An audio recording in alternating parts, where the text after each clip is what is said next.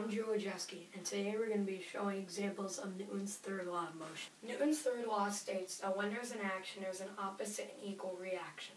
Well, the opposite and equal reaction and all of Newton's third law of motion I'll explain in these examples. This is Newton's cradle is the perfect example for Newton's third law of motion. As you can see, there are 5 spheres lined up suspended on a base with strings. Now, if I raise one of these spheres and drop it, it gives a cool effect from me dropping it. Now, the reason why this goes to Newton's third law of motion is mainly because when I drop this sphere and it goes down is the action force. The reaction force is once the opposite ball goes up, that's the reaction force. Now, this is an equal energy transfer, so that goes with Newton's third law of motion. Newton's cradle is a good example of Newton's third law of motion. A simple example that you can do at home or in the classroom is simply pushing something. It would be better if it was that thing was heavy or if it was a wall. Now, if you try pushing this book, the action force is your hand going on the book. Now, the reaction force is the book resisting you from pushing it. Now, the last good example is simply standing. If you think in your mind, why are you not falling through the middle of the earth right now? Well, the reason of that is Newton's third law of motion.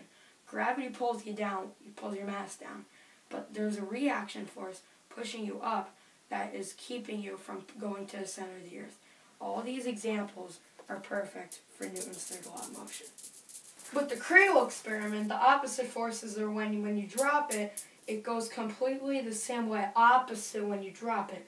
Say if you cut a symmetrical shape in half, same thing on the right side has to be on the left side. That shows that in Newton's third law of motion, when I drop it, the opposite ball has to go up and down the same way. For the book and/or wall experiment, the opposite force acting upon your hand is the wall resisting you from pushing it. Also with the book, which is right here, it's when you try to push it, which would be on a table, but say my hand, when I push, it would be resisting you from pushing. The opposite forces for the standing experiment is when the floor resists you from going down by the supports from around you, and also the floor. Thanks for watching, and I'll see you next time.